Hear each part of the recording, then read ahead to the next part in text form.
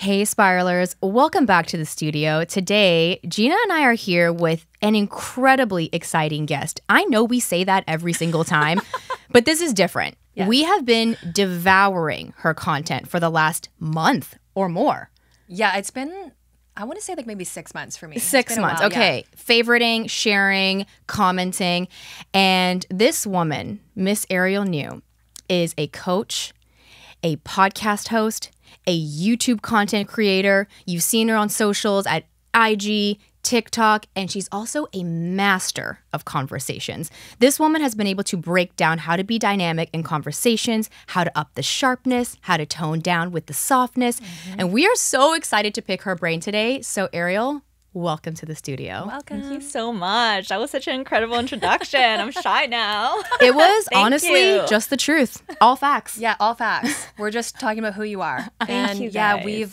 I was so excited when you sent me her content too because it just immediately caught my attention, all of everything that you're sharing. And so thank you so much for coming. We were extra excited that you're local. She's our first in-studio guest, which is so special. And yeah, I guess just to jump right into it, because we have so much to talk about, we would love for you to share how you got into this work. I'm sure your personal journey led you into this path. So take us on a journey. Yeah, how far do you want this journey to go? I have so much to say. Okay, I'll give you guys like a cliff notes first. I'll try my best. But thank you guys so much for the introduction. As with social dynamics, conversational skills, socializing has always been a strength of mine. So I've always been really good at socializing. I've always... When I lived in Vancouver most of my life, but then I moved to Toronto. And when I was in Vancouver, I was always very social in my friends group. When I went to Toronto, I started to go, I went balls to the walls the first 2 years I was there. So I went to a lot of networking events, socializing events, and the nightlife scene. I was really in the nightlife scene. And so it was always a strength of mine. And when I was in Toronto, I also felt the Toronto energy, like that hustler energy. Yes. Everyone has a side gig outside of their full time. So I've always wanted to do something more. So at that point, I started New Views end of 2018. But that was, I started it doing lifestyle and food blogging in Toronto. So it wasn't anything I was doing now. But I've always had a fascination for spirituality and existence and deeper human connections. So in the beginning, I just had these random passions and interests all over the place, and I wanted to just experiment. So as I was doing lifestyle and food blogging, I would sometimes drop in like something spiritual, something about self-development. And my followers would drop, people would get confused, and I would be confused too. And I'd be like, what am I doing? But then the more I started to really look at my own lifestyle and why I'm good at socializing, but also all the experiences I went through in my own life, trials and tribulations, the more I realized that it's all connected somehow. And it was also a lot of faith and trust to really start to put out content I actually want to put out. Yes. So I just kept exploring with self-development here and there on Instagram. But eventually I went on TikTok. I started to experiment on TikTok, and I created some original content about self-development, about communication, and then it popped off, and then it's been a journey since. Like there's so much that happened since then as well, but I was finally able to come more into a niche that I wanted to do. And there's a lot, I know we were talking beforehand on my social journey too, even though I was always good at it, there's a lot more to that as well. So I'm happy to elaborate. It's a roller coaster, right? And I can tell that from your current content, and if anyone were to go to your page now, it's very clear what your niche has sort of become. And it's this understanding that how conversations develop and change over time have everything to do with how aware you are of your energy. And that has a very spiritual component. And so you said a lot of your work is actually derived from your deep spiritual path. And so I kind of want to go there a little bit before we get into we get into the conversation dynamics, which I'm sure people are like, wait, like how do I sharpen? How do I soften? But let's talk about the spiritual origins of, oh my gosh, so much to say. Thank you for asking me that. I'm so excited. Yay. Honestly, psychedelics, man. I mean, I feel you. Yeah, psychedelics. Okay, before psychedelics came into my life, it was more. I was just always fascinated with life and death. I remember when I was a kid, I was in Vancouver. I went to, do you guys know Willingdon Church in Burnaby? Yeah. Okay. I've been there, yeah. Okay. I used to go to the youth groups, and I would sometimes go to Bible studies. And I remember vividly being in a Bible study group, and the pastor would be there, and I would be like, I believe that there was a higher power, but I didn't get a lot of the Bible references. So I would be grilling him. I would be like, so why did Jesus do this? Like, if this happened, why is this like this? Yeah. And then all his answers were always, I was like, not satisfied. Yeah. And I've always had these like, what is beyond this, and why are we here, and like human emotions, human intentions. Like, I've always noticed the subtleties of these things. And I think when I was younger, I couldn't connect that I had these fascinations, and it was also tied to my social strengths. But here was already an inkling, because it's the reason why I was always good at socializing is because I was always sensitive to social energies. I've always been really sensitive to energies. Yeah. So to your note earlier, we were talking about earlier, even though I was always good at it, and there's obviously moments when I'm socializing, I'm super confident. There's so many times I actually would just be presenting confident, but I would be feeling so bad on the inside, so nervous, feeling like I'm not as good as other people. Or on the flip side, feeling like I am the shit. So like, why aren't they giving me what I want them to give me back? Right. You know? And sometimes I'm actually very confident. So all these things just instilled a lot of questions and curiosities within me. And then when I went to Toronto, as I was developing new views, I was also going through a lot in my personal life, both highs and lows. And it was at that point I started to experiment with psychedelics for self-development purposes. When I was in Vancouver, should I say this one? Recreational. Yeah, recreational. JFF, throughout, just for fun. Yeah, I mean, we all went through our 20s, so, Yes. So I've dabbled in many different things. So even psychedelics, I used to do it recreationally with friends. And you know what? No shame in that, because psychedelics, like mushrooms, if you have balance within yourself, it's such a great time. It's amazing. And it's way better than anything else out there. Those are things you should avoid. Psychedelics is good. Just like take it with, be moderated. So when I was in Vancouver, I did it for fun, and I got great experiences there. But it was also in those moments I felt this higher power come over me. I felt this higher power come over me, and it was trying to tell me really crazy things about existence, about connections, and my future, like my purpose. But then I pushed it away because I was in a state where I just was not ready to receive all of this. So then when I went to Toronto, I started to use it, and I'm going to pause here, but there's a lot more I'm going to say to that too. But that's how I started to get a lot of insights that helped me connect the dots with everything. Yeah. And I think what I can intuit is that when you go on a psychedelic journey, this paradigm of superiority and inferiority completely dissolves. And something I was really attracted to in your content was that when people talk sharply and want to put on this front and expose themselves as someone who maybe is powerful, it can come from a false place. Like, I feel deeply insecure, and therefore I need to come across sharply and powerfully and confidently.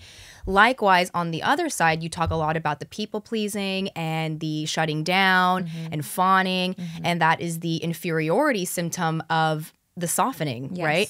And so all of this is a symptom of this false ego, the idea that you can be superior or that you are inferior.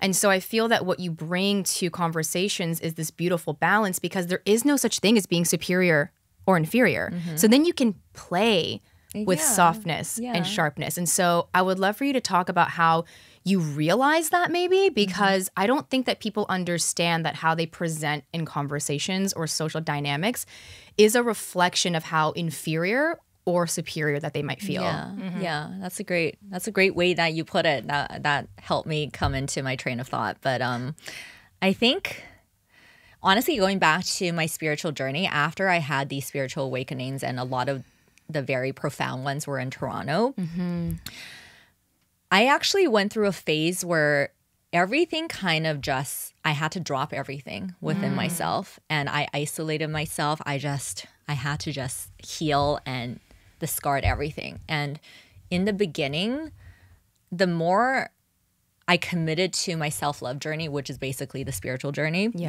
I went through a phase where I just became very stoic, very zen. And then I wasn't sure if I'm supposed to be this or that. I kind of saw emotions and expressions as maybe, you know, being cheeky or having an attitude is not good for you. Like, because, you know, I'm trying to be, I think what happened was I was shown all these messages of what I used to do within friends or just social circles where I would be subtly manipulating people. That was one of the things I used to do in socializing places. I've always been good at making people feel inclusive. That's why I did feel good in these moments. But if I didn't get what I want, or if I was like having some emotional tension with people, I would use subtle manipulative ways to to present myself. And because I'm good at it, I always got by. But then I would feel bad on the inside.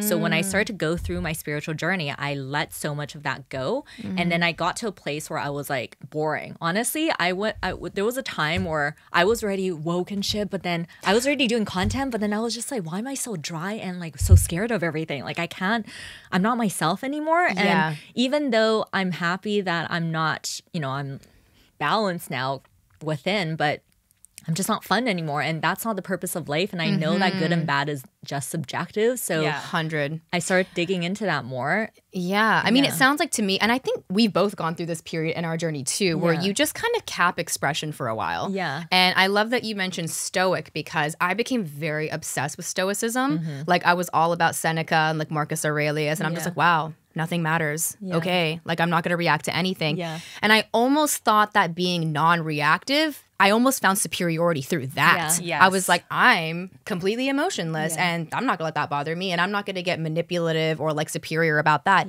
I'm just gonna be neutral. Yeah. And I really, it's boring, right? It's so boring. There was actually, you maybe saw these on TikTok. There was a lot of jokey TikToks about how once you heal, you just become boring. And now you just want to like be chaotic to have fun. Yeah. I've seen those. Yeah, but now you can do it not to just like bring chaos into your life, but just to actually be playful and play with these different expressions. And so, so how did you go from stoicism, bored, unexpressed, to realizing you can play with social dynamics in a way that doesn't implode your ego? Yeah. I feel like you guys probably went through a similar experience, so I would be curious to hear, but it was the ongoing journey of my spiritual journey. Sometimes it would just be through meditation. I would realize certain things. Sometimes it would be through psychedelics again, but then I started to just realize that it almost felt like this was, I see life. I'm going to go down a rabbit hole. Let's go there. Do it. Let's go. We're ready. It's called spiraling I really higher. believe that we are in a simulation. Like this is some sort of simulation, but the simulation goes way deeper and way more nuanced, and we are the creators of the simulation too. Like there's nothing outside of us anyways. So I see you can also see all of this as a game. Yeah, I do. really feel like we are leveling up, and there's like underlying things that everything is connected, and it is a game. Like you can really feel into it. You really can, because when you feel into what you talked about earlier, everything is connected. If you think of a game, like every single piece and part of the coding has an intention for another part of the coding. Yeah. Like there's no like separate parts of like all the code is one code. Yes. And I feel like that's the code of life. Like there is no such thing as separation. Yes. And something you talk about in a lot of your guides or content is how it's impossible for you not to be affected by someone or something. Like we are constantly mirroring the energy because we're all one ball of energy experiencing these little localized points of energy. And so, I mean, we've had a conversation before with, we had Nick on our podcast where we talked about the entire universe is a game. Like, also, by the way, this is random, but you guys have to jot this down if you don't know this yet. You guys should search up Terrence Howard. Terrence Howard, the actor. oh, What? okay. I thought you were talking about a mathematician. No, but no. Terrence Howard, the actor. Have you seen him in No, I shows? recognize the name. No, I Okay. know who he is, but Oh I my haven't gosh, seen him you on guys are shows. gonna go down a rabbit hole. Okay, he was just on the Write it Joe. down. Yeah, he was just on the Joe Noting it Rogan podcast. It was 3 hours. I'm not fully done yet, but I'm watching the whole thing. He is woke as He's fuck. there. And He's there. Terrence Howard, he recently went to Stanford and he did a speech there. And watch that one first. It's shorter, 45 minutes. You guys are gonna resonate with it because I just got excited because you guys are kind of going there too. He is someone looking at all of this too, like how we're all we're one consciousness, but he has a bunch of patents and he knows. He's able to talk about the science behind it. So he's trying to connect all the dots. And I think he also has some thoughts on how this is all coordinated or some sort of simulation is happening, but it is one consciousness. So dig into that. Yeah. Yeah. I mean, I feel like the quantum physics already shows this. Yeah, for sure. right? There's so much it's already all out there. It's out there. I feel like it's just people are all in their individual roles doing that work, and they are not connecting it to all the other things that are doing the same thing or talking about the same thing. Yeah. Yeah. Going back to what were you just saying? Like, what were we just saying? Well, we were talking about the whole like inferiority, superiority paradigm and how that can show up in the sharpness and the softness. Yeah. And how you also became very stoic and you were like, you know what? Right. I don't want to have a reaction. I just want to be peaceful. I think anyone on their healing journey will go through that. But someone who is in like what I feel the integrative phase of their healing journey, you're playful as fuck. Yeah. Like you are a child. Like this simulation has gone from obstacle course to playground. Yes. You are loving it. Like even the challenges, you're like stoked. Like this is like the next level version of me. And I see it as fun because like Gina and I always say, it's like you remove the stakes. And so it's actually fine even if you don't level up. Like the point isn't to level up and become a better person. It's to just experience yourself trying to level up. Yeah, we've talked about mastering emotions. And I think when you go through the spiritual journey, everyone tries to master that. And I don't really think it's something to like master and tame to the point where you don't feel anything. And we talk about this a lot with our clients, that it's not about not feeling certain emotions, but changing the relationship to them. Yeah. And so, yeah, like I'm somebody that I love emotions. I don't think I'm ever someone that doesn't want to feel. The Cancer says. Yeah, same. Yeah, like totally. So I love the idea of playfulness, and I have a 9-year-old daughter, and it's so interesting to observe her because kids are just. You have a 9-year-old daughter? I do. Which is perfect. I'm turning 40. What? I feel like I always need to tell people that because I think they're like teen mom, and I'm like, no. Oh my gosh! I thought you guys are you guys similar? In No, she's 9 years younger than me. So she's 31. Oh, So I'm okay, we're turning pretty 40. close. I thought you guys were like mid-20s or something. I'll take it. I Take mean, the you W. are basically. I'm in my 30s. The Saturn return says differently. In my mind, I always think you're like 20 something. Yeah. But yeah, watching children, they're just so like gutturally themselves, right? When they're hungry, they're hungry. When they're mad, they're mad. When they're tired, they're going to say it. When they don't want to do something, they speak it. So it's been really interesting to observe the way that she shows up in her life and the way she expresses herself, because I'm someone who naturally has, like, I'm a crab, right? So I I'm very emotional. What's your Cancer placements? Where? So they're all in the 10th house. And Sun, Venus, midheaven. And Mercury. Is Mercury Cancer too? I think so. Whoa, you're very Cancer. Very I'm like Cancerian. Sun, Mercury, and Midheaven and Venus. Venus. Okay. Yeah, so quite a lot. Yeah.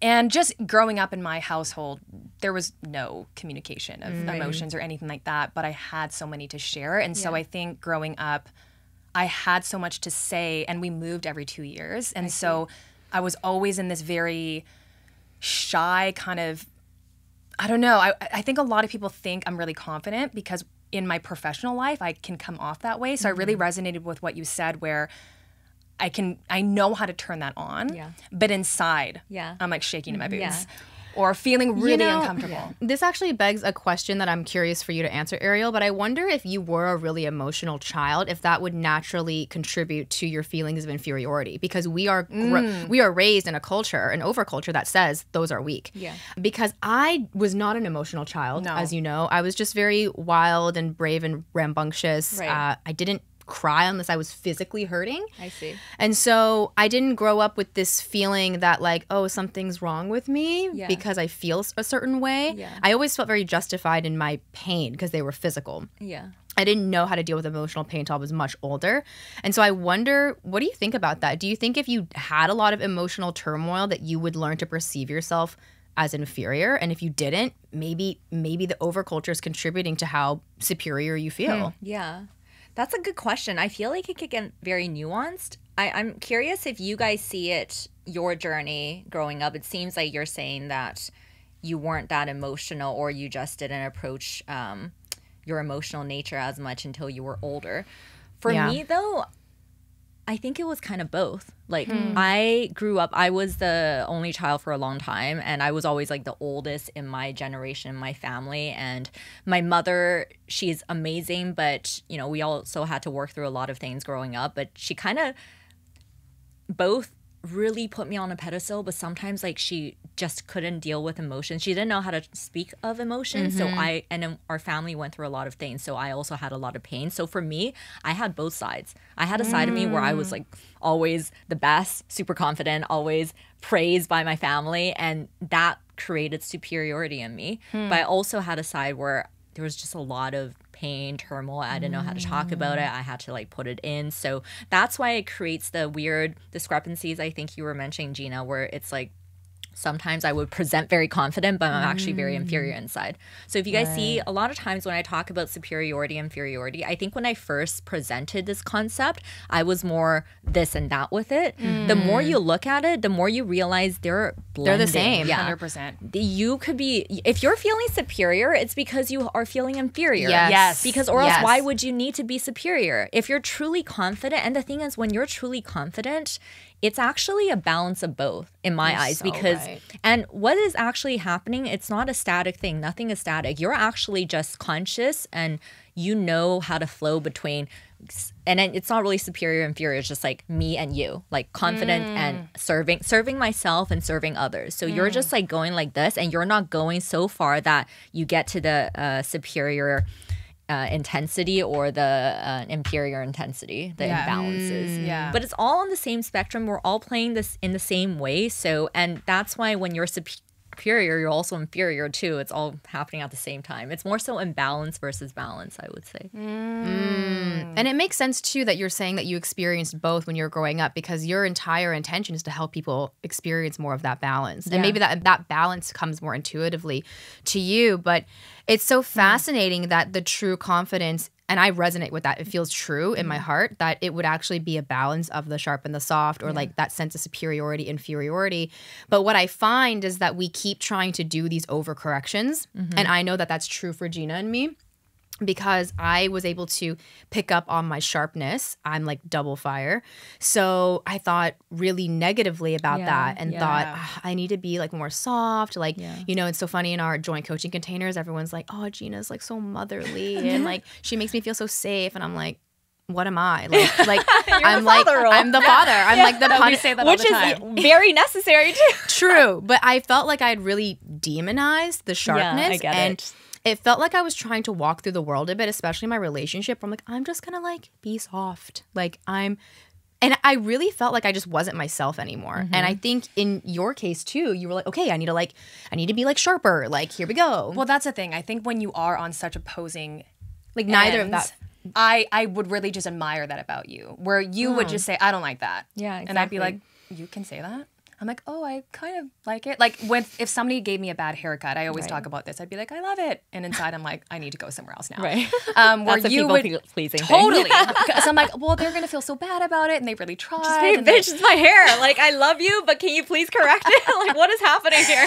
Or you would say, like, when you get your nails done, it's actually hilarious. We get our nails done all the time. They're like, do you like your shape? I'm like, love them. She's like, can you fix that one? Yeah, That one's I'm more not like right. that too. I'm just like, it's not. Can you just like do this, please? Like, Sometimes right I here? ask for the nail file myself. I'm like, just give it. Yeah, just- same. Sometimes they're doing it and I'm seeing it right there and they look away. I'm just like, I just sit. I don't even look. I'm like, love it. Looks great. You don't even I confirm. don't. You I'm you're like, it's fine. good. It's fine. It's good enough. And so I've always admired that in people who could speak that truth. I think for me that it doesn't bother me enough to, I guess, say something, but I have always admired that in you. So I guess I wanted to start practicing that. So my daughter actually got a haircut that was atrocious. It was so bad.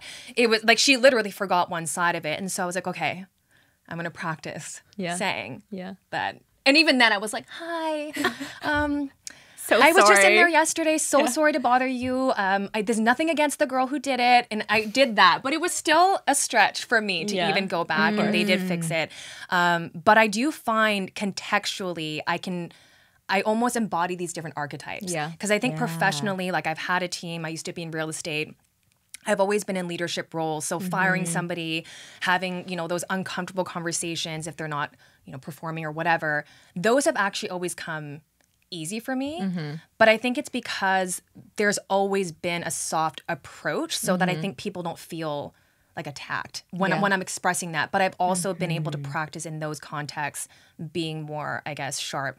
But I find in relationships, there is this deep discomfort of I never want the person that I love so much to ever feel anything other than love from me. And so then I tend to kind of quiet maybe certain things. Not so much anymore. We've worked through a lot. Imagine I just start telling you everything that I've seen and been feeling. No, but we have been able to, I think, merge a lot of our natural qualities. But I just find that really interesting because as I was reviewing a lot of your content and reviewing that guide, I guess my question is, at what point would it ever become like not authentic to who you really are? Because when I started to practice sharpness, I was like, but is that me? And if I do practice that, like, do I even want to do that? So how do you balance who you truly are with maybe embodying some of these different archetypes that are not naturally That's a great you? question. Yeah. And I get asked this all the time in my content. And my answer is always, before you even refine or change yourself, the number one thing you have to do is get to know yourself and accept your natural expressions. Not even just like literally get to know it. Because I think a lot of people, they just get triggered through social interactions and they start to think, I need to become someone different. Or like they start to think that they're just in the wrong and they have to do all these things where that's not going to take, even if there's some truth in there, because there probably is. There's a reason why those situations came up. But if you don't know yourself, you don't know how you express and you don't accept it, how do you even change? Like what are you? You're just chaotic. So and to your point, all of our natural expressions, just like what you guys were saying about you two, I see it beautifully. Like, I love your fire. I love your softness. And you guys are not as black and white as you think. We're all always just seeing ourselves in such a straight way. But true. So when you first get to know your expressions, you got to just accept it for how it is right now. At the same time, though, a lot of the nuances we talk about, the reasons why we feel, you know, we put ourselves out there and then we express our natural way and we get certain feedback and we're just like, ooh, that wasn't great, or I want to shift. There is some truth in there too, but it's not about you needing to change your expressions. I see it as you need to hone it. Your natural fire, for example, just like me, Aries moon. I sometimes in social settings, before I honed myself, I would just feel the fire and I would just blah. And then I'm very blah. Yeah. And then anything I want to like do or say, my initial thing is just, I need to get it out. Like, I just need to say it. Yesterday. That was me yesterday. You were like, I didn't know we were going to have this conversation, but this is cool. Like, this is. Well, she'll often start conversations with, I really have to talk to you about something. Right. And then she'll just like launch into it where I'm kind of.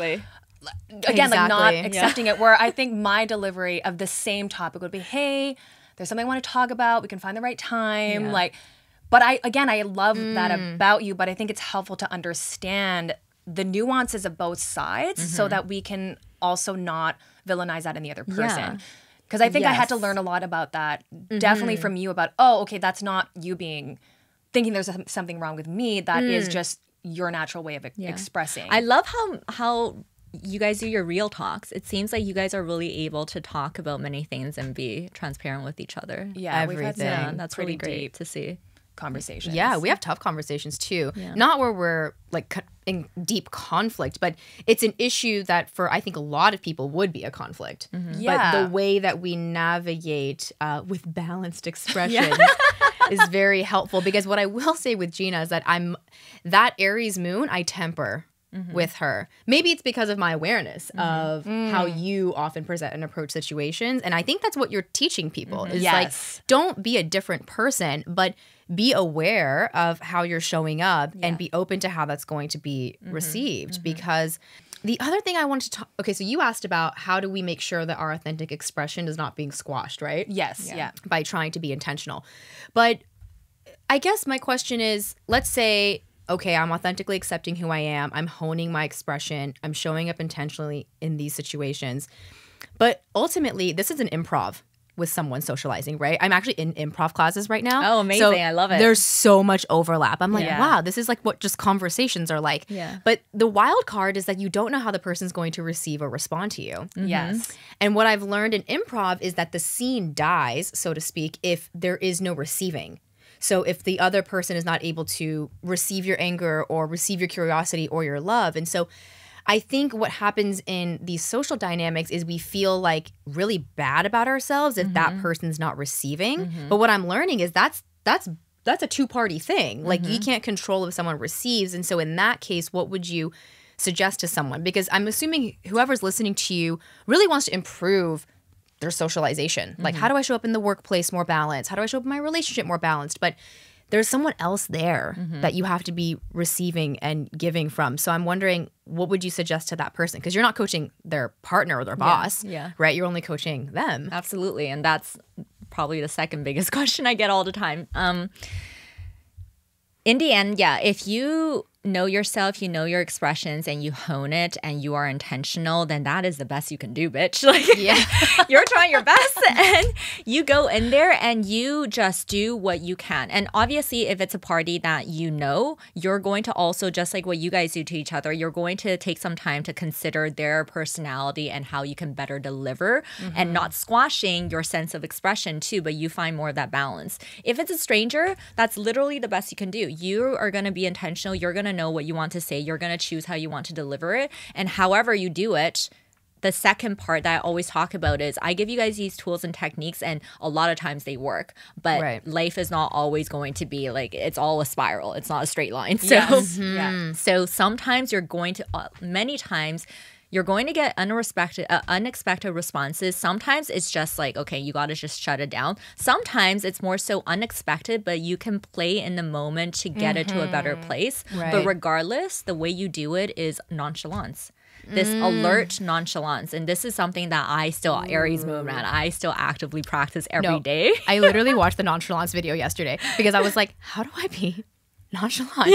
Like I'm such an intense person. Like I'm either really happy or like really mad. And so can you please talk more about alert nonchalance so that us intense people can And I love how you frame that, because it's really not, when I ask this to my audience too, I survey them all the time, seeing how they resonate with some of the keywords I use. And when I first said, what do you guys think nonchalance is?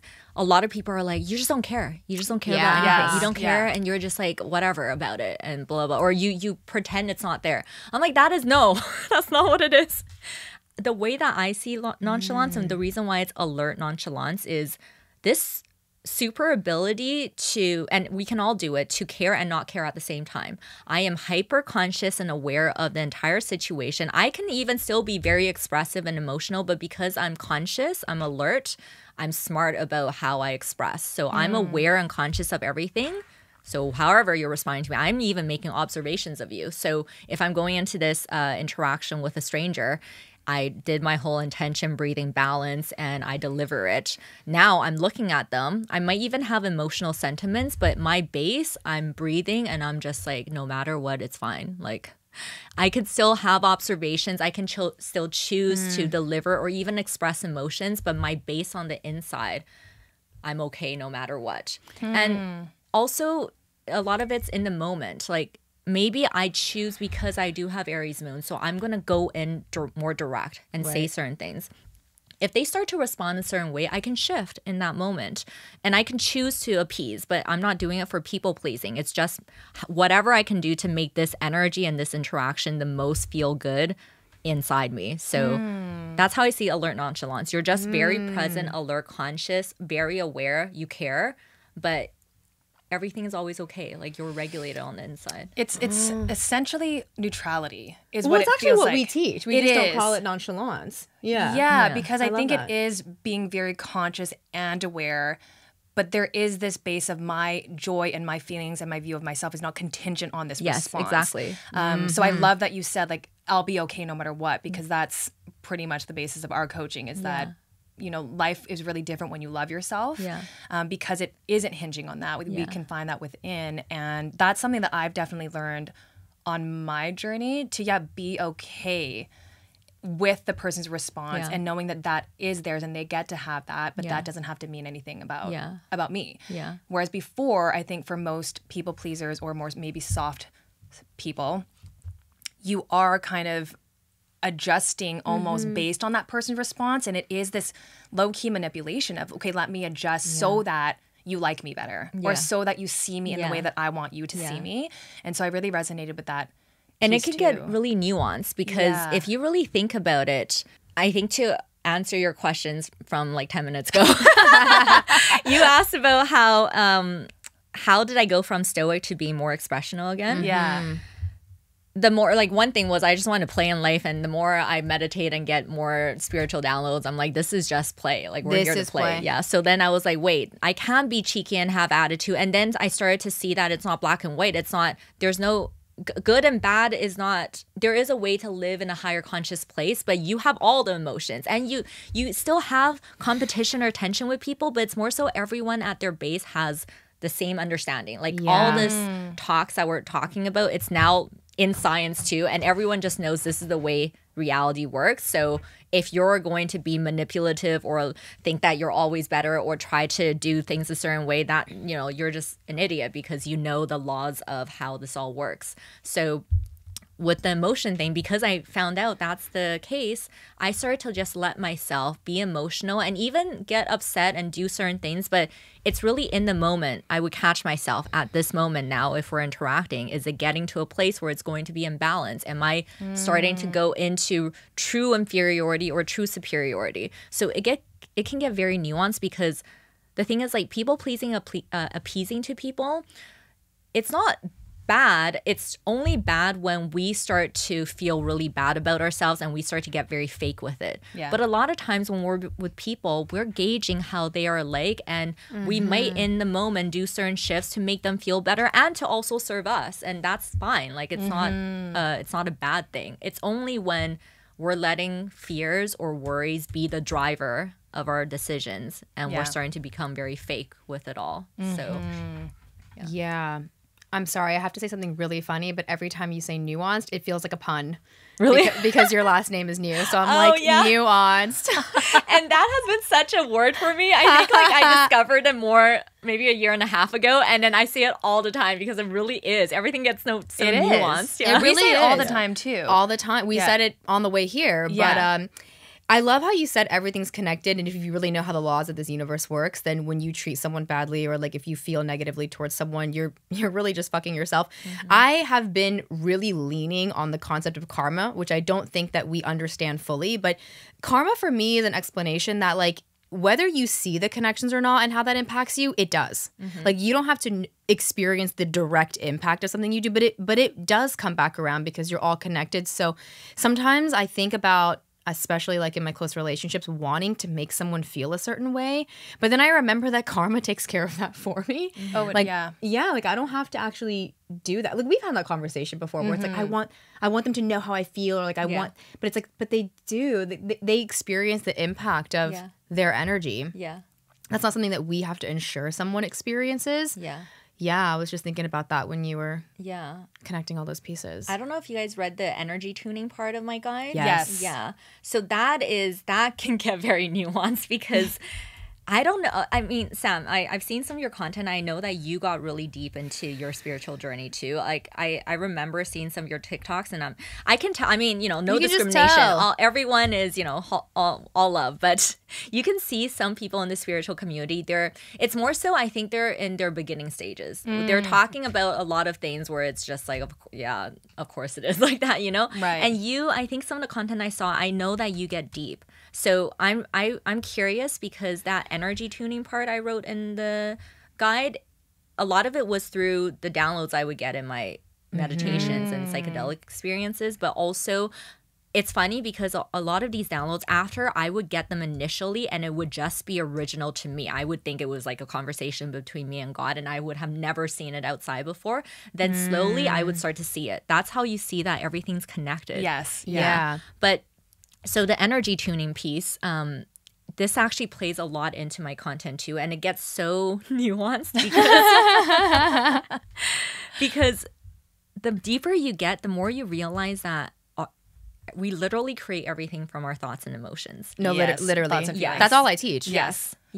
And if you really look at it, it's also how you think about others. How you think about others, you are creating it. You are creating that energy. Yes. You make it real. Yes. And how you think they think about you is also true. Like, you're influencing that. Yes. Are you guys fans of Friends? Like the show? Yeah. I'm obsessed with she's Friends. obsessed. Okay. Like, I watch it religiously. It's just always on. Yes. Do you remember that episode where Phoebe and Rachel found out about Chandler and Monica, and Yes. and then Joey was also in there somehow. And You then, know that I know, Yes. but they don't know that we Yeah, know yeah, that you yeah, know. yeah. Yes. So there's this episode where they kept going back and forth, and they're trying to like play games so that Chandler and Monica would reveal themselves, Right. and then they would always be like, so they know that we know that they know, but they don't know that we know they know we know they know. Yes. Yes. I love that episode. And that just got me thinking about that, because it's basically like that. How Yeah. we think. Right. Like, if I'm thinking you guys are thinking something about me, the more I think that, the more I'm creating it. Yeah, Yes. now we Yeah. are feeling and sensing Yeah. what you're thinking that we're Yeah. thinking about you, and now Yeah. we're feeling. Exactly, Yes. exactly. So that's why that energy tuning is actually, it's some people think it's woo-woo, some people see it very practical, but it is very practical. It's both. It is woo-woo and practical, because Agreed. if you're meditating, and I think I kind of forgot what you just said, but that triggered me into all of this, but having a conversation with someone else and letting them be, what were you just saying? Yeah, like that. The fact that I may think that they're thinking something about me, which is Yeah. creating my energy that they're now sensing, which is creating the truth of the false reality in my mind. It's making the illusion real for me. Yeah. Yeah. That now that they're behaving that way, and it's confirming what I created energetically. Yeah, Yes. exactly. Yeah, yeah, Right. yeah, Like if yeah, I yeah. think this has probably happened between us, where I think that you are maybe upset with me. So I'm creating that energy, and I'm being weird and standoffish, and now you're like, why are you acting like that? Yeah. And now you're confirming that, oh, so you do have are mad. Yeah, Yeah, you do yeah, have a exactly. thing with me. And you're like, no, I don't, but why are you saying that I do? And then I'm like, see, there's a thing. Yeah. Like I'm trying to create Yes. evidence for my belief. Yes, Yes. yes, yes. So we are all influencing. That's why the energy tuning, when you're, even if you are their superiority, inferior, like whatever going on with interactions, I always say after the fact, when you're meditating and reflecting, number one, you also mentioned something about this just now. When you are reflecting on areas you want to refine for yourself, that's fine, because we all do still, we're not perfect, so we can learn all these tools and techniques and go into interactions and try our best, but we're still going to have our natural expressions, our natural ways of being. If we're already trying our best regulating, that's the best we can do, and a lot of times we just have to meditate after and think about okay, next time, how can we refine this? So in the meditation, you first got to just accept and let go. And then when you're thinking of the other party, you always want to try to see them at the best light too. Yes. Yeah. Yeah. But that can also get nuanced, because it's not about you, because a lot of times when we're, thinking about what just happened and we're thinking about the other person, maybe we went from being very angry to just now, okay, we're going to forgive. But then that can start to become, oh, maybe they really don't like me. And maybe like, oh, no, then I have to be extra nice next time, because like, oh, no, like maybe then you're inferior again, right?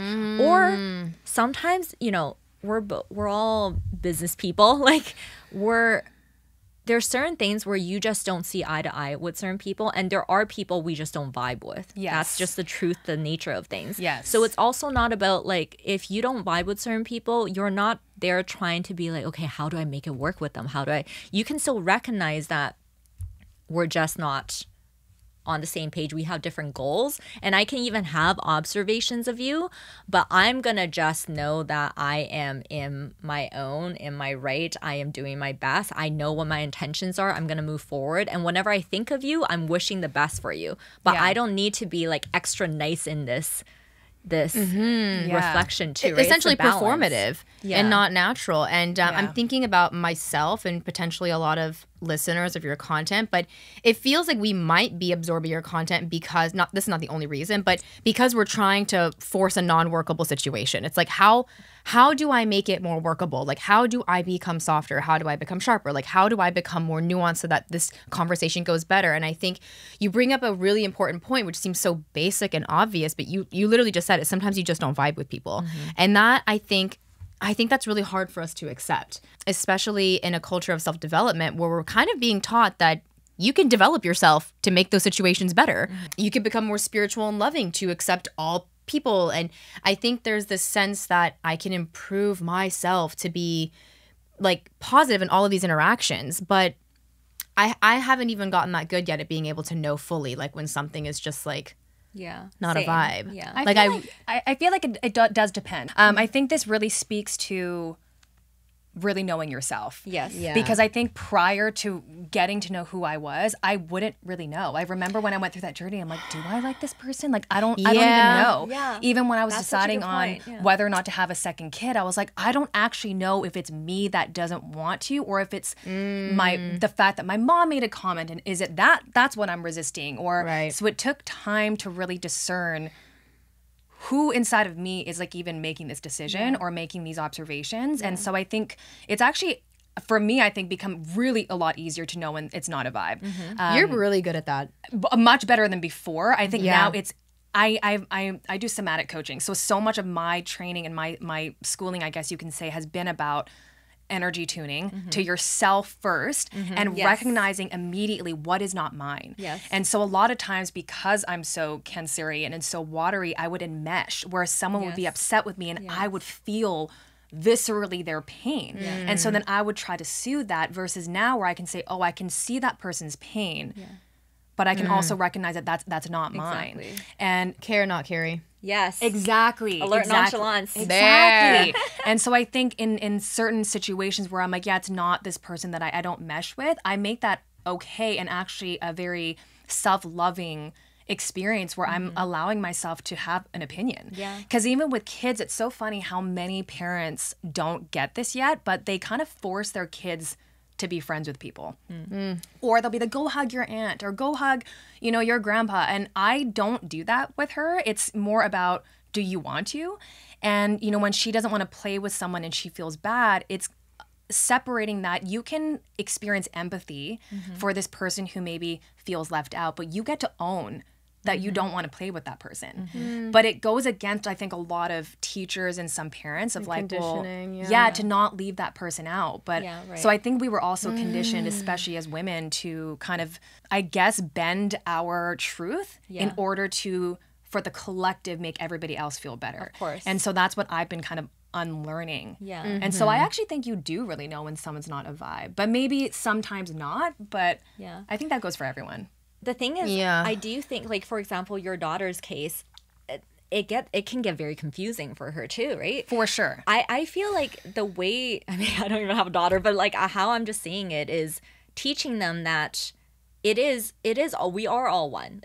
We should love everyone. Even if you don't vibe with someone, you just accept them for being there. And if it's like a social situation, if they're feeling left out, you tell them to join in on this entire group. But for your own time and energy and what you want to do in your life, you don't have to hang out with anyone. You can be very nonchalant about it, but not in a way where it's like, no, I don't want to hang out with you. It's just like, yeah, I don't even have to tell you this, but I'm just going to play with this person. And when I see this person, I'll laugh. But like, it's this like balance of, you literally can do whatever the hell you want, but your energy in general is just like, you're not being there like discriminating people. So Yes. it's more just, I think you just teach through energy. You just teach them through balance of energy a lot of times. Yeah. Yeah. And I think really, again, attuning to what your truth is. Yeah. Because even with my daughter, when it comes to playing with somebody, I do ask her, like, do you actually have fun with this person? Yeah. Are you enjoying your time with them? Exactly, Or is it that you only feel bad? Right. And so helping to kind of extract all of yes. those entangled emotions,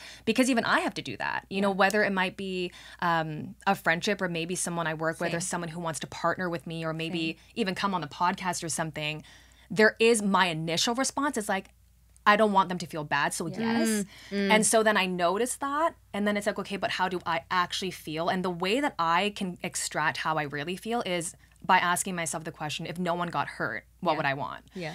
Because that's how I can be like, well, this is what I want. Yeah. But then I can also see where I'm worried about hurting someone's feelings, and I can see those entanglements. And so, yeah, you're right. It is nuanced. And I think it is hard to teach because it can be confusing because so much of their messaging is about being kind. Yeah. But I think being Yes. kind and people pleasing, as we talked about before we started recording, are two completely different Yeah. things. Yeah. So I would love for you to maybe go into that arena because I think we have a lot of people pleasers that listen in. And so, because I think we trick ourselves into thinking, I'm a good person, I want to be nice, and so I'm going to do this thing. But there is a difference. So Yeah. I would love for you to explain. Yeah. I think in the end, it's just like what you said, trusting your own thoughts and emotions and intentions. And sometimes you need to take moments for it to really come through. And when you're clear about that, whatever you decide and do, it's again nonchalance. It's you're not doing it to hurt anyone, but the more it's just ingrained in you. For example, I'm someone where I'm actually very selective about people I hang out with, and well, we should all be. And then I talk about socializing, but I'm just like, I think the hallmark of true confidence in socializing is this ability to not be like, okay, I'm just going to always hang out with these people, or like I always need to be a part of something because I can't just be by myself. You got to be very detached so that you can connect. So people pleasing, I think when we are feeling like when the intention is coming from fear or concern of another instead of what our true intentions are, that is the key. I think the quote I was saying, people pleasing, well, it's not my quote, I actually saw it on Instagram, but people pleasing is coming from fear and kindness comes from love, right? And yes, kindness comes from love, but I think the best way to go by in your day-to-days is to just stick with what you want and just be direct about it, but not in a way where you're like superior and being like, no, I don't want to, like needing to prove to people that no, like I'm above this, or like no, I don't want this to be with you. Like no matter if it's expressively or passive aggressive, and that is kind of superior, but that's masking inferior again, right? Because why are you trying so hard with that? So I think for me, I can see that I'm really good at just maintaining my time and space and doing things only I want to do. But I see a lot of people in my life where they just get tied down by people. They're always saying yes or no, or they feel so bad doing this or that. And that is the people pleasing. And for me, I feel completely okay with it. And sometimes when I'm saying no to certain people, or when I maybe don't reply, I still, in the moment, I always choose the best appropriate way to go about it. And I think my compass on the inside is just, in this moment, what is going to be the most feel good for me, nonchalant for me, but no sort of offense or defense energy on them too. And a lot of times it's just stating it clearly and then moving on. That's it. And if I do ever get any sort of reactions from them, I'll consider it. But I'll consider in a way where I'm like, is this something, like, should I, my relationship with this person, do they feel a certain way? Like maybe next time, maybe I will go with them next week. I'll pin that or something. And sometimes I do feel reaction, but I choose to just let it go, because it's also like they're on their own journey, and they really do get triggered. I did what I was supposed to do, and I'm literally not holding any resentment. It's just observation. I see it. But okay, I move on. That's it. And if they have anything to say to me, they'll come to me. So I think the most important thing you mentioned there is owning what you want without the like judging energy or like resentment or anything. It's just, this is just what I want. It's not like, this is what I want, or like, this is what I want. It's like, this is what I want. And I'm realizing how rare these people are, because I think I told you about one of the girls I met at the Harvard Summit who scared me. Okay, so I met this woman, incredible woman. She's a psychotherapist and she owns her own practice. And you could just tell this woman operated from her wants and needs, but not in a way that judged anyone for what they did. And she really intimidated me. Like, I don't see people behaving that way. So we had this like early morning thing, and we all like rode in the bus together. She did not do that. She walked. Not because she didn't want to hang out with us. And you could tell it wasn't because she didn't want to hang out. It was because she likes her morning walk. She was late. I love that. She didn't walk in being like, I'm so sorry, like knocking shit over. She just walked in and was like, and I was like, wow. Like, because my manual says you can't do that. Like, you need to be apologetic, or like you showing up later, you like deciding to act separately from the group is like weird and selfish. But I could just tell it was purely like centered. And it was clear that she wasn't really thinking of us. Not in like a, I don't care, but in a like, it was the nonchalant, I don't care. Like, I care about you guys and I'm here, but I'm living the way I want to live. And I told her, remember I told you that I told her at the end of the weekend, and I started weeping because I just was like, I really admire you. Like, I just started crying because I'm not around that energy very often, where that's really one of the only people I've seen just own her wants without doing this like inferior superior thing. Yeah, it's so rare. And the not caring thing, it's almost, I think what I sensed from that was that she knows she doesn't need to care. Exactly. Yeah. Which is actually more empowering for the people around her. Yeah, It exactly. is. Like, I didn't feel like a weirdness of like her not Yeah. caring. It was more just like, you're right. Like, why would you care what I think about you showing up later walking? Like, it was just odd though. Like, I haven't seen many people behave that way. She is a representation of the age of Aquarius we're entering. Because you know what that truly means? Age of Aquarius, and it's going to be, we're already in this world. Yeah, the energy's here. Yeah, it's all about individuality so that you can connect.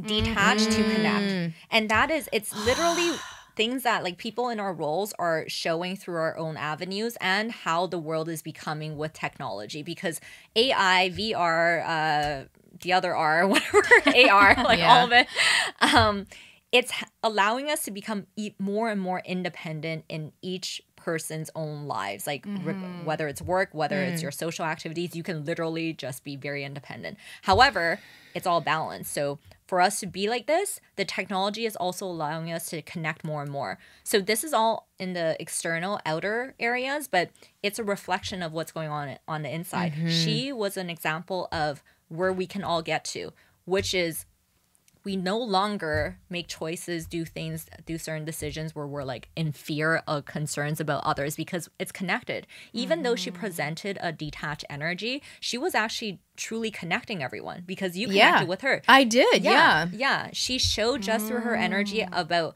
and everyone was inspired by that. And that actually allowed you guys to make a more genuine connection. So that kind of energy is what I think we're all going into. Because imagine, and I think this is what's happening. Imagine in 5-10 years where more and more people understand a lot of the things that we're talking about. Yep. People will get into a state where they're confident in themselves, that they know the balance game. They know that their thoughts and emotions, we all influence each other, but we can still play. So everyone hopefully will get to a place where we're all confident. We all know how to show our genuine selves. We all accept our genuine expressions, but we keep it balanced. So when we're interacting, I'm never like attaching myself to you. And there's a lot of this that can be spoken to all kinds of relationships too, right? I think romantic relationships, that's a huge one. Yeah. So much attachment issues, so many things. I just watched Ashley Madison docuseries on Netflix. Oh my gosh, so much I would say to that too.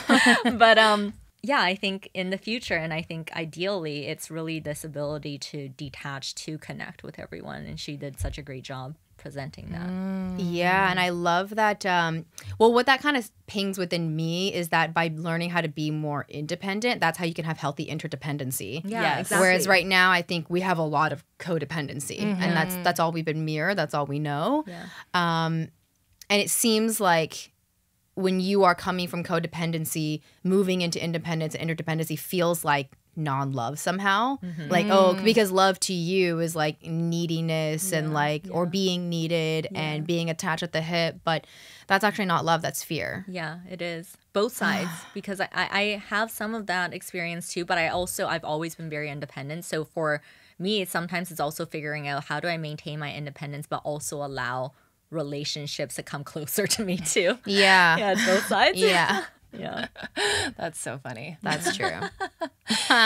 Yeah, because I think when someone hears to be detached to connect, I think that sounds so counterintuitive, but I think you have to detach and cut the cords energetically from the people that have kind of leached onto you, or that maybe you've leached onto, because that's the only way you will get to know who you really are. Truly. And so I totally agree. Like, there was a season in my journey where, you know, I'm someone that likes to verbally process things. And so I would naturally just call you or call, you know, want to wait to talk to my therapist or talk to whoever to process things. And I would kind of wait for that person to be available. And so much of my journey was, let me do this on my own. And so I kind of purposely wouldn't reach out to people in an effort for me to learn how will I soothe myself? How can I be there for myself? And so I can totally attest to that being the truth, that because I know myself so deeply, I am able to connect so much deeper with you, because even in an ability to be honest about how I feel about a certain situation, I can only do that because I took that time to know myself. And I would say that that's something that I kind of consistently do. I really like to have alone time. That's how I do decompress, and that's how I kind of settle. And so I think in doing that, we're constantly, I always call meditation a date with yourself, because it is your opportunity to be not distracted. It's just connection time with you and you. And so, yeah, I can see that detachment is what allows connection. If you think about all the best relationships in your life, or when you felt the most love, regardless of what kind of relationship it is, it's always when the other person you feel like, well, I don't know, you guys can tell me how you feel, but for me, it's like the other person, I can feel that they truly love and care about me, like true emotions, but they really like they have their own life. Like they're not like trying to like, are you this or that? Should I do the same thing as you? Or like get always needing my opinion, or always being coming on to me, or trying to control me. It's more like I feel the strong emotions, we're aligned on that, and we will do things because we want to, but we have our own things going on and we're so in our own things too. I feel like that kind of love is the truest love. It's like the most exciting kind of love, and you can have both liberation and true connections with people. Yeah, I always felt with you that like you loving me was like, I don't know, kind of like, wow, you really don't have to do this, but you do anyways. You always say that, which is hilarious. I always say that. Like, you could be anywhere else. Because when I met Gina, she already had a 4-year-old daughter. And so, you know, we're conditioned to believe, and not that it's not true, but that your family kind of comes above all. At least I was taught that as well. And as I'm getting older, I'm seeing that all relationships have like, honestly, a lot of equal value and importance, and putting actually too much importance on one type of relationship creates an imbalance. Yes. But when we were spending time together and like building our business, I felt so like, wow, like you really like me, don't you? Like kind of like it didn't feel like you needed to have me in your life. You had a life. Like you had a child and a husband, and I also was married. So it's like, it just felt like, wow, like we're really here together because we want to. Well, it feels like a conscious decision and choice, right, to be like engaging with each other in that way, versus when I think you can feel like that person's just coming because they felt bad, or and I think it's obligation also energy been because we have been honest about like, I don't want to come to that, or I don't want to go to that, or you're like, I would never do that. True. So I think because we've also had so many honest conversations, I don't have any belief that you would ever fake it or lie. Right. Yeah. But I think in a lot of other friendships, I mean, a lot of our clients talk about this all the time. I think it's crazy that people go to things when they don't want to. Yeah. And I used to be one of them, but I think it's so asinine, because why would you even want me to go when I clearly don't want to? But there are people that are like, come on. Yo, I used to be like that too. Yeah. I used to be the one telling everyone to just come. Can you just come? Just come on. And then they inherently would get upset if you don't. And I don't know. I just think that's, when you look at it from the outside, it's hilarious and crazy. But I also understand, because for that person, what you're deeply desiring is connection. And so there's always this positive intent underneath these maybe crazy seeming, behaviors. It's needing that connection. And so I understand. Well, the reason why I think it was so touching is because you can feel that she's just doing this because she wants to. Like, she's not doing it because she is trying to force a certain situation for you guys, or she's in fear of something. You were touched because she didn't have to. She didn't like. It was a detached wanting to do it. Right. Yeah. Right. Oh my God, this is so illuminating. And I think, we've all gone on our own personal journeys to practice and embody more of that detached connection. But what would you suggest to someone who really has trouble with that? Like detaching, feeling like I need them to X, or maybe they are still doing some form of unconscious manipulation to get what they want. Yeah. What can they do to just feel more nonchalance? I think they have to experiment, because I think going back to what we were saying earlier about energy tuning, the other thing with that is, even though I made a statement saying that we don't vibe with everyone and that's completely okay. The funny thing is, sometimes some of our highest tension situations are within our closest relationships too. Yes. So our close relationships are a great way to practice. So for these kind of people, and sometimes when we are energy tuning and we're intentional about things, we just have to experiment. We have to experiment this way where we keep our intentions, we keep our highest intentions, but when we think of them, it's like, I'm letting it go. I am not going to care so much about how they respond, if they give me what I want or not. It doesn't matter. I'm just going to state exactly how I feel, what I want with them. maybe watch my delivery a bit and I'm going to let go. But in my meditation energy tuning time, I'm going to just see them. They can decide however they want to do, but there might be a potential that maybe it's going to work out in a way that I don't expect. So just kind of have that base. The more you experiment with this practice, I guarantee you're going to come into small miracles all the time. Because that is what I did. I started to let go, but be very intentional. And I literally don't know exactly if this person will come back or do a certain thing. And I let go. But whenever I do think of them, I'm not holding grudges, but I'm also like, maybe we don't vibe and it's fine.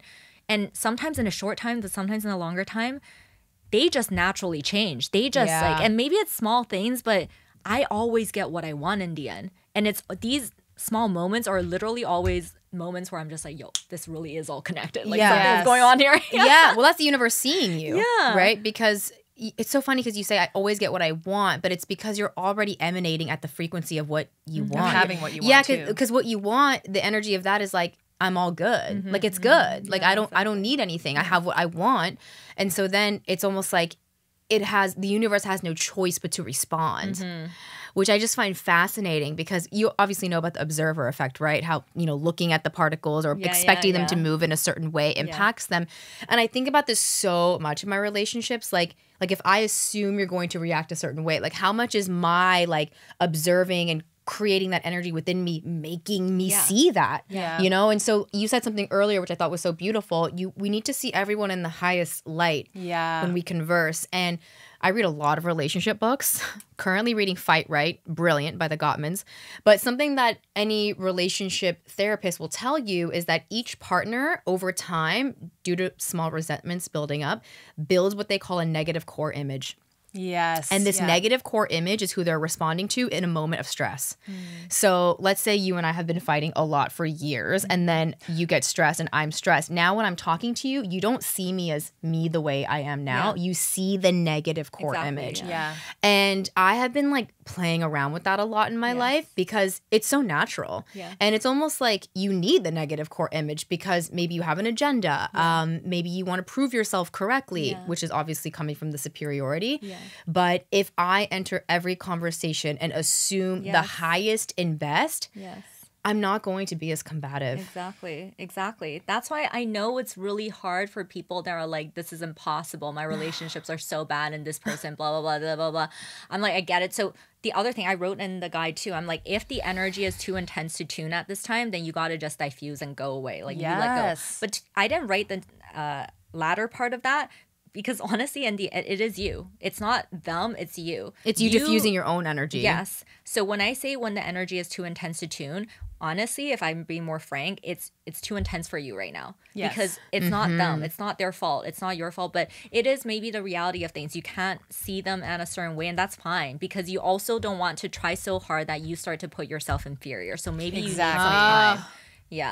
But that part. When you do have the ability to tune from this balanced state and you experiment, and it's just like being intentional but then having nonchalant responses. And sometimes it is easier to leave from an intense group of people and practice on newer people first, like smaller situations. But it does work. Like for example, I mentioned her already, but my mother, like my relationship with my mother has evolved and shifted so much, and she was my experiment. Like I used to get into it with her, and it was always so confusing because we also have such deep love, and I know it's just so entangled and confusing, but she would always just be like triggering me, and I would just always be like this. And then in the beginning when I was first going through my journey, and I would try to just be, again, when I started to really play with social dynamics, emotional expressions, in the beginning, I knew that, okay, I'm supposed to like be calm.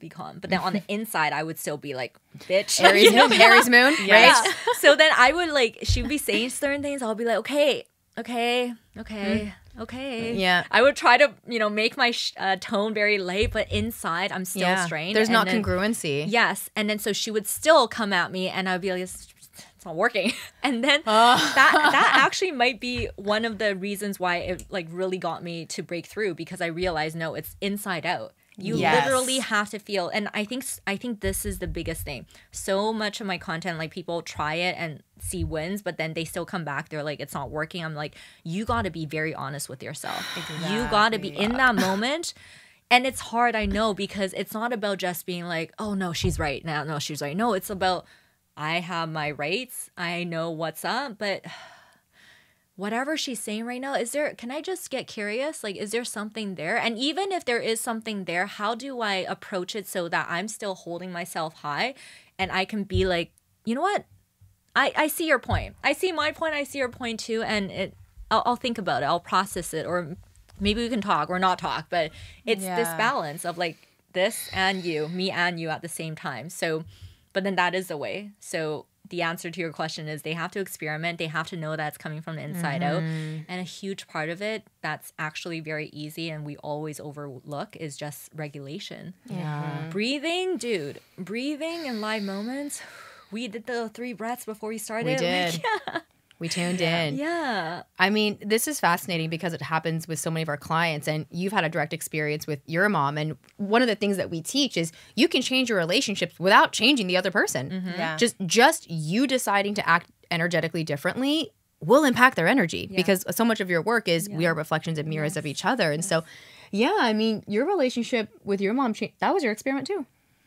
That was so interesting. Yeah, it's interesting because with my mom, like we're not close, I would say, but I think she started to share and express certain things that she never would have said before. Yeah.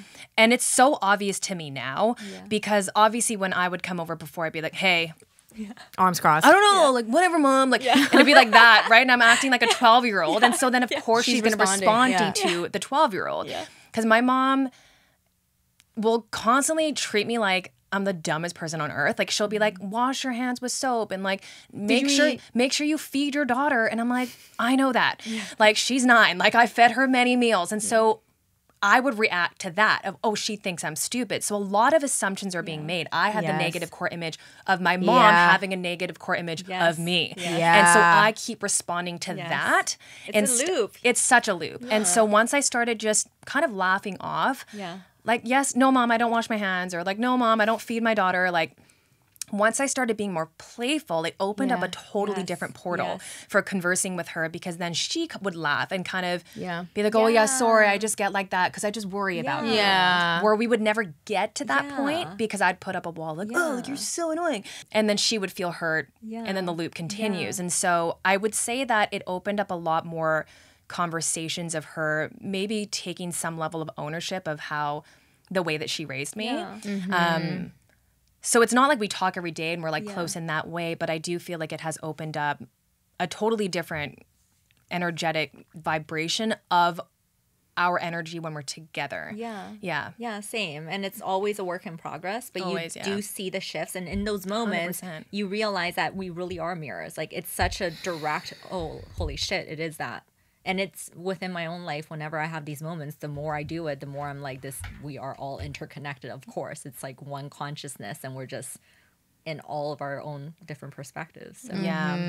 But it's hard to notice that for sure in the moment. Of course. Because when you're having interaction with somebody, you're like, oh, that person just pissed me off and I can't believe they said that. And it does take time to realize. And I still go through it all the time. I'm just like thinking negative. Or like, it's more, I think for me, I still have this tendency to need to control certain things, or I know my way, and if this person does not match it, and especially if we're in a working relationship or some sort of relationship where it impacts me, I will just like think they're beneath me. I would just think like, this bitch can't do it. but then like, so and funny. I still need to work through that because for example, this specific example, it's not that I'm better, but I do have my valid reasons for a certain way that I do things. And then if I make an observation of someone else, there's some truth in that. But I think what I've been practicing more is seeing that they have their whole own universe of why they are doing it their own way, why they are reacting to me their own way. And the thing is, the truth is, there's whatever their level is at is not matching mine. But it's not like I'm better, but it's more so maybe I am at a certain high level here, but their high level may be somewhere here, but they just don't want, like, it's just not aligned. We're just not aligned. So, And, you know, I get very detailed because this is my line of work, but I think like this is where moments where we have attitude or certain emotions and it's okay. And it's just about watching it not get to a point where it's starting to sabotage ourselves. Exactly. Yeah, it's knowing, I think, the boundaries within the playground, right? It's kind of knowing what that edge is. And again, you have to know yourself deeply enough to know that. And your edge is going to be different than mine. And so I love what you said. It's not about one being better than the other. Because, I mean, I think we both, any entrepreneur has felt that when they're working with someone and you're like, how do you not understand like what I'm telling you to do? But again, that doesn't mean my way is better. That just means you work differently than I do, right? But I mean, I think like part of my acceptance journey has been realizing that actually if I was that exact person with those exact life experiences and beliefs and feelings, I'm like, I would act like that. Because oftentimes what we say is like, but I would never do that. But it's like, but that's because you're not.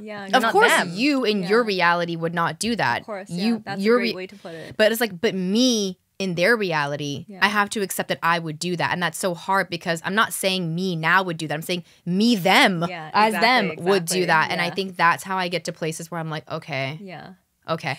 Yeah. Acceptance is eventually me getting to the place where I don't expend any energy believing that it could be different. It's like, it's not different. It is like this. You did say it like that, or you do think like that, and I think like this. I can't spend any more energy thinking, wow, they should really think differently about this or respond differently. It's like they didn't. And that's a journey, right? I think all of our suffering is thinking that it should be different. And so I'm trying to get faster and faster at this is how it is right now, and it could not be different, even if that really grates against me. But I always go there first as the Aries moon. I like that. I like that approach where it's like, you just accept it for what it is. But when you're able to do that, I actually think then in the moment, you can present some attitude or your genuine thoughts, even if you're like, are you kind of stupid? But that's fine because that's the limit. Because then you stop there, you see how they respond, and then you can work with that. And if you allow yourself to start to think that, wait, no, like, are you actually stupid? Why are you not doing this way? Then you're getting into a place where you should... you're digging yourself in a hole. Exactly. Yeah, that usually is where I stop. Like usually that will elicit the kind of response I want anyways. Like I'm trying to get energy back, right? Exactly. So I don't usually go further than that.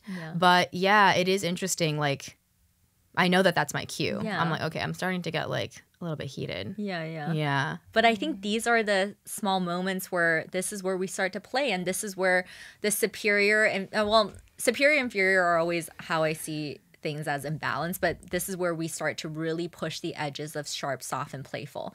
I think the one huge thing, I actually encourage people to be sharper, softer, and more playful, because most of the people that come to me, they're so, especially if they're already digesting my content, they're very aware. And the way that they present themselves a lot of times when I have clients or when I do my workshops, they're just so like me when I was in my stoic phase. No energy. No expressions, and like kind of people pleasing, but also watching themselves. So it's just like emotionless. So I'm just like, dude, like you can be playful.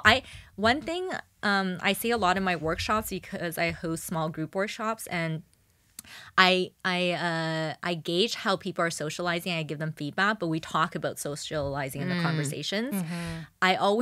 One feedback I always tell people is, hey, look, I want you guys to let your intrusive thoughts come through. I see some of you were talking, and I see you guys, think certain things, and you're just like, oh, I'm not gonna say it, or like you start to say it in a very like, this. I'm like, just say it. Just say it. You can go for it. It's fine. Like, I want people to show it's okay to be expressional. It's okay to be sharp. It's okay to be soft. It's okay to be playful.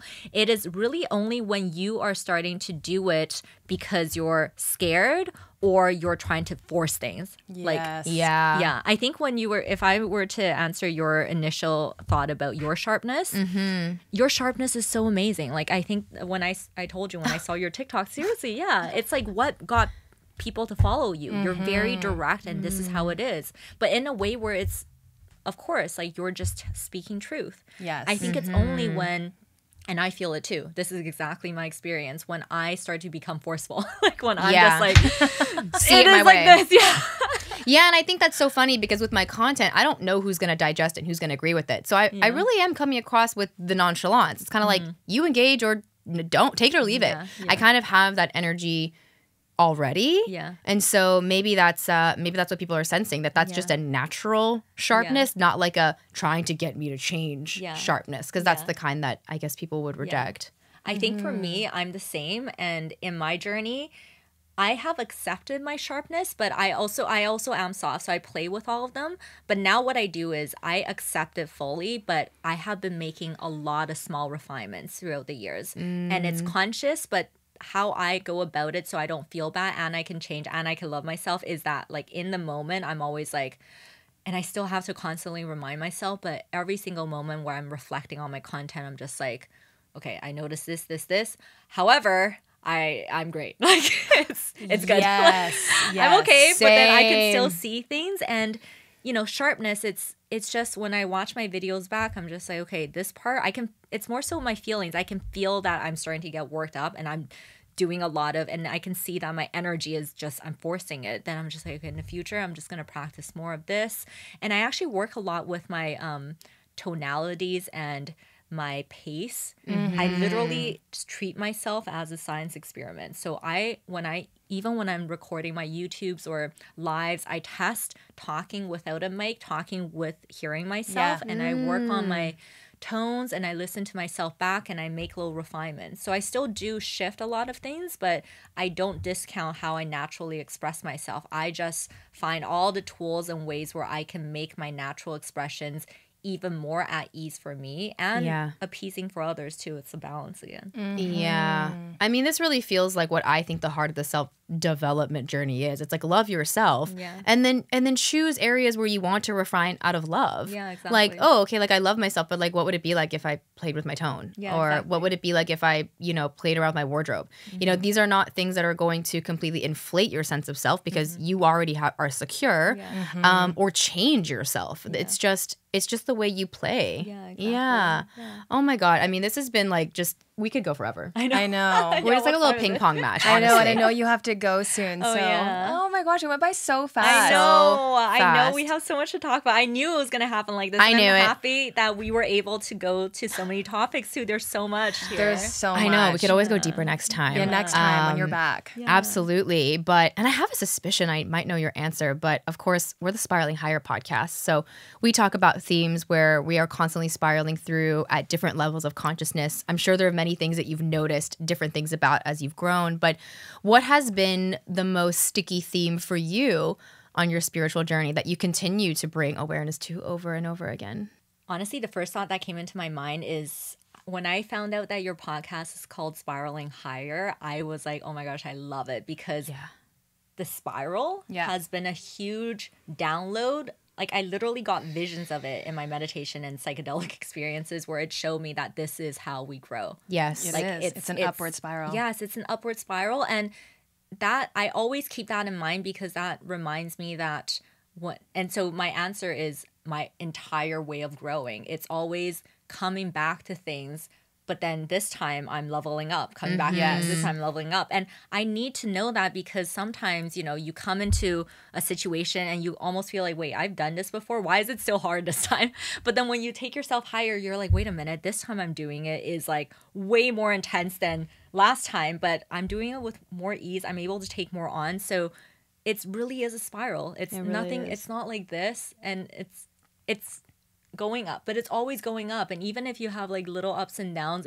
that's still up. Yeah, it's still up. So it's also such an ecstatic way of viewing life too. The more you accept that, I think you made a comment earlier about how things are becoming just more play. I do think everyone, you need to commit to yourself. You need to love yourself. You need to heal yourself. At least for me, I went through a number of years where it was very emotional, where it was very tolling. I was like, is there a light at the end of the tunnel? But now it's like, yeah, there's still things, but I'm just playing mostly. And life really is becoming better and better. And how you imagine life can be when you were a kid is possible, but you are the maker of it. So I love the spiral. I love how you guys branded that. And yeah, that's the way that I see growth too. Wow. Fabulous answer. So in alignment with our mission. Yeah. And I think a lot of our listeners are going to resonate with it because I think the hardest thing is feeling like you've gone backwards. Mm-hmm. Yeah, like, oh my God, this again. But it's not this again. Mm-hmm. It's this again, Yeah. like with a new awareness. And so It's actually like that moment for the first time. Right. So I just think this notion of going backwards, like you actually cannot go backwards. And so True. yeah, it's kind of like being in an elevator and you're seeing the same view, but you're higher up. Right. So, I love that. Yeah. Oh my God. Well, thank you so much for sharing your energy and your wisdom with us. And by the way, anyone who's listening, we talked about Ariel's guide a lot. That's available for purchase. So can you tell us about where we can like buy things, work with you, view you? Because I'm sure people are going to want to know more. Yeah, thank you. And thank you guys so much. That was an incredible conversation. I felt my vibration just being so high the whole time. Yeah, me too. Yeah, I loved it. Thank you guys. So my social dynamics guide right now is currently only available for my one-on-one coaching clients and if you participate in my monthly workshops. So if you want to get the guide, come do coaching with me or join my workshops. I am using that guide. It's really a source for me right now. It's a really short guide to build kind of this masterclass program I am sprinkling out throughout the summer. So there's going to be a lot more. I'm using this as a source, so stay tuned. But right now I do offer one-on-one coaching. You guys can book it with me. I do monthly workshops. I also do a lot of live streams on YouTube, TikTok, and Instagram. I also have a workplace boundary script. So if you're someone that has issues with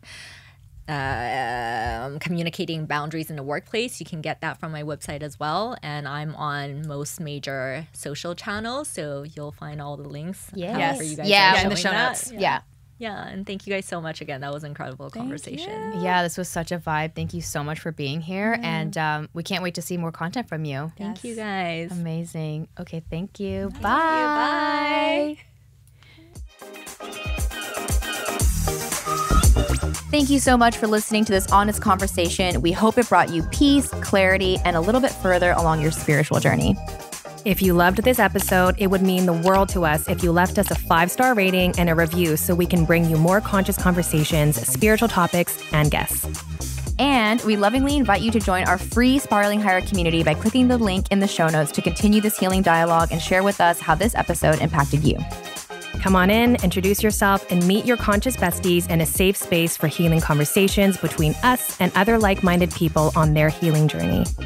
Here's to Spiraling Higher.